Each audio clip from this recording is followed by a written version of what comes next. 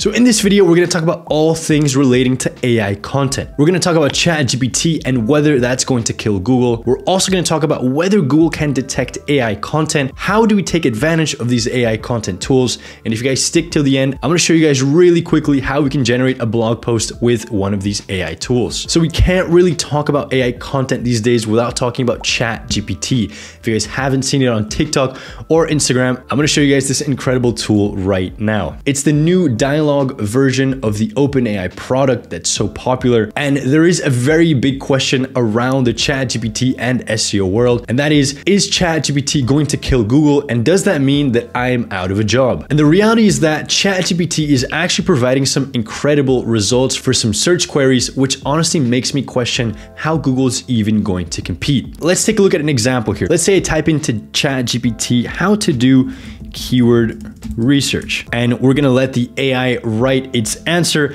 And while it's writing, I wanna quickly compare what the results look like on Google. So if we just quickly take a look here, we're going to see that if we plug this into Google, the first thing that we see, we get bombarded by a big old section of ads, right? We're getting 2 SEO tools, so SEMrush and Moz, and then some article that's talking about keyword research methods, which isn't extremely helpful, right? We then get a featured snippet and obviously all the results that we would expect inside of a Google search result. But it doesn't really end there, because if we click into one of the results, again, we need to remember that the query that I typed in is how to do keyword research, right? So we're gonna see that a lot of these results, as we can expect, are gonna have way more content than we actually need when we're looking for this answer. So we have the definition, which isn't something that we asked. We have why is it important, which also, again, it's another thing that we didn't ask. And if we scroll all the way down, then we're talking about the elements of keyword research. And then we finally get to how to do keyword research. We get a couple of steps, so on and so forth. So a lot harder to get to that answer. So if we compare this to ChatGPT, we get a short, concise, no fluff answer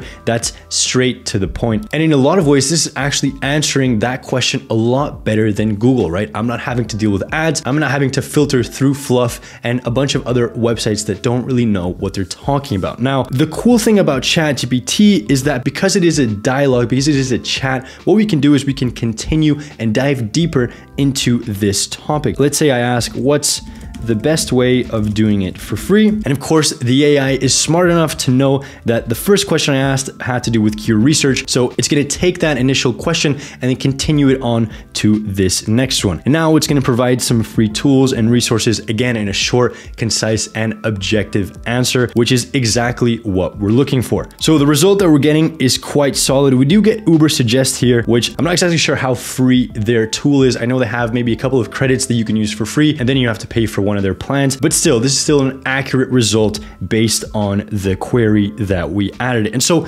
where does ChatGPT really shine? So as we saw with a lot of these informational queries, ChatGPT is going to do very well. Let me give you guys another example here. Let's say I type in what is SEO. It's going to give me a short, concise, again, no fluff answer, directly answering that question straight to the point. Again, guys, this result is really solid, and it's not really making me want to go into Google and check other options, right? And again, that use of the dialogue, the chat inside of this AI tool. So what we can do is we can ask another question under this. So could you simplify this, simplify it for a 5-year-old? And of course, it's going to understand that, again, we're talking about that previous topic, that previous question of what is SEO, and it's going to simplify that. Now, could I have found this on Google? Most likely after a little bit of digging and changing my search query. However, what we're going to see is that this is where ChatGPT really shines. But let's talk about some of its limitations, right? Obviously, this is scary to think that it could really compete with Google at this stage, but obviously there's a lot of things that ChatGPT is still missing. The first thing to say is that I've seen quite a few queries where ChatGPT has gotten things factually incorrect, right? So that's definitely something important to note. The second thing is that ChatGPT also has a hard time with subjective answers, right? So that also has to do with the type of search intent. So commercial and transactional search intents, ChatGPT actually has a much harder time with. So let's say I type in best smartphone for a student. I'm going to wait for that result here. And so now that we have the result, we can basically summarize this result with this last sentence right here. So ultimately, the best smartphone for a student will depend on their specific needs and budget. It's a good idea to compare features and prices, all of that. So a very generic answer, even though we do get a few results. What we are looking for when we type in a question like this is actually an article that looks a little bit more like this. This is actually one of the top search results. So we do want to see all the reasons reasons to buy, the reasons to avoid, the score. We want to have that subjective opinion based on someone's preferences that has used this phone and knows more or less what they're talking about based on the battery and the things that they've tested, right? So that's definitely one of the reasons that we'd use Google. We want to compare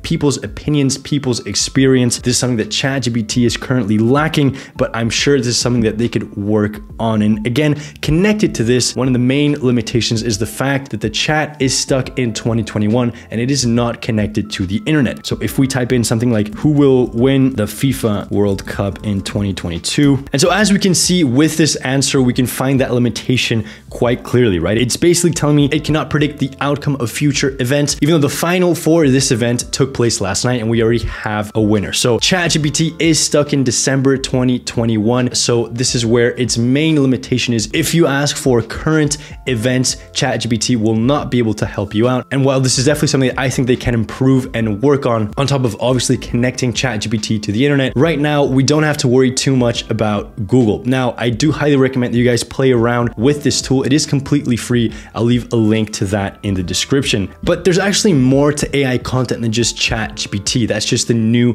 trendy product. And I'm sure you guys know there's a bunch of AI companies that have been built on top of this open AI product. Companies like Jasper, Copy AI, Writer, so on and so forth. And these guys are making it super easy to publish content quickly and affordably. Before we get into how we can generate content with these tools, I do want to quickly talk about that very important question. Can Google detect AI content, and will it detect content if I'm using some of these tools? Now, the important thing is to firstly take a look at this article. This is an article published in April of this year, and we basically have John Mueller, who is Google's search advocate, saying that AI content falls under auto-generated content, which can lead to a manual penalty. And this is actually something that I've been seeing all over Twitter. There's a lot of these heavy AI content sites that have been getting manual penalties or have been getting their traffic completely shut down by Google. And then there's other websites that are still surviving and are honestly thriving out there with the amount of content that they're able to publish with these tools. And so in terms of whether Google can detect AI content, I think for the previous versions of the open AI product, GPT and GPT2, Google had a much easier time detecting this type of content. As the tech has improved with GPT-3, and I think ChatGPT is currently on GPT 3.5, and I know GPT 4.0 is coming quite soon as well, Google is having a much harder time detecting that content because it is starting to sound a lot more human-like, as you guys saw before. So if you are someone who's posting 10 blog posts a day directly from content that's being spit out by one of these AI content tools, then there is a very high likelihood that Google can catch up to you, right? And that is quite scary. So even though I think these tools are incredible, I would personally use them as writing assistants. The main thing here is you can definitely use these tools to speed up how much content you're producing, but make sure that for every piece of content that you're running through these tools, you're giving it a really solid read and a very solid human edit to make sure that the quality of the content at the end of the day is solid, right? That's what Google is interested in, making sure that the experience on Google is phenomenal. And so if you're providing high quality content using one of these tools to help you make that content, then in my personal opinion, I don't think there's going to be anything wrong with that. And it's going to be very hard for Google to detect that content. Now, I do want to quickly show you guys how I would generate a blog post with Jasper. It's honestly a lot faster than you guys might think. So let's go over to Jasper here. I'm going to start from scratch here with a blank document. Now, let's say that I don't even have a title for my blog post. We're going to let Jasper help us out with that. And the important thing with these AI tools and with Jasper is to get very comfortable with the idea of commands, right? We basically just want to tell the AI, we want to tell Jasper to help us out with specific commands. So let's start off with this command. So generate a few blog titles for my vegan desserts website. So I'm going to highlight, I'm going to hit Shift Command and Enter. That's basically telling Jasper to take that command that I've written and follow through with it, right? So let's check out some of these results. So 5 must-try vegan desserts, how to make your own vegan condensed milk, the best chocolate cake. I'm going to try this first one. And so what I'm going to do is I'm going to delete all of this, delete this guy, and turn this into an H1 so that Jasper knows that that's the main topic of this article. I'm just going to add this here. The tone of voice, let's say it's witty, and the keywords vegan, must try vegan desserts. Cool. Now, what we're then going to do is we're going to work on an outline. So we can again use a command to get Jasper to help us out with that. So generate an outline for this blog post.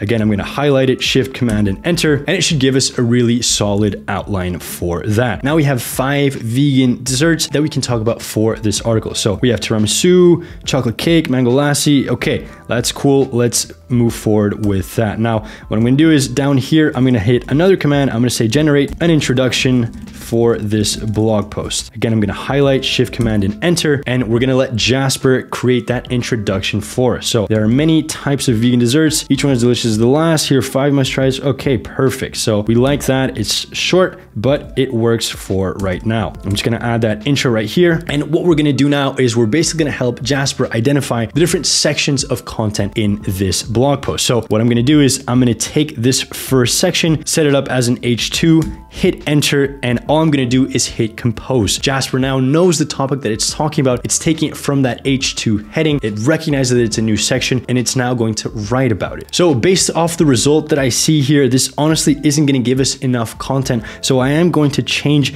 this heading just temporarily so I can give Jasper a better command. So generate a recipe for a vegan tiramisu from Italy. I'm going to delete this, and now I'm going to hit compose again. Again, we're going to see that oftentimes Jasper gets basically cut off based on the output length that I've selected. I do like to select a medium just so I'm more in control of the output. All we have to do here is just hit compose again, and Jasper will continue to write. Again, we're going to hit compose again, and that's basically it. Jasper is telling me that it's done with this specific section. So now we have a recipe for a vegan tiramisu from Italy. So now that I have that section completed, what I can do is I can just quickly edit this heading and have that heading ready to go. So a delicious vegan tiramisu from Italy. Phenomenal. So that looks great. I'm now going to do that same thing with this second heading. So again, generate a recipe for, there we go. I'm going to again hit this as an H2 just so it knows, and I'm going to Shift Command and Enter. And again, it's going to generate all the different ingredients and the how-to for that recipe. So I'm going to hit compose again. And again, as you guys can see, it's spitting out the complete recipe to make this specific dessert. So I'm going to keep going here, keep going. And that's basically it. So now we have the second section. I'm not going to do this for the other desserts in the blog post just because we'll be here all day. But let's say I finish it off right there. What I can then do is I can tell Jasper to generate a conclusion for this blog post. Again, Shift Command and Enter. And Jasper knows that we're talking about this specific blog post. So we now have the recipes we've included are sure to tantalize your taste buds and leave you wanting more. Whether you're looking for a classic dessert tiramisu or a vegan, we've got you covered. Be sure to try them all. So we've basically gone from not even having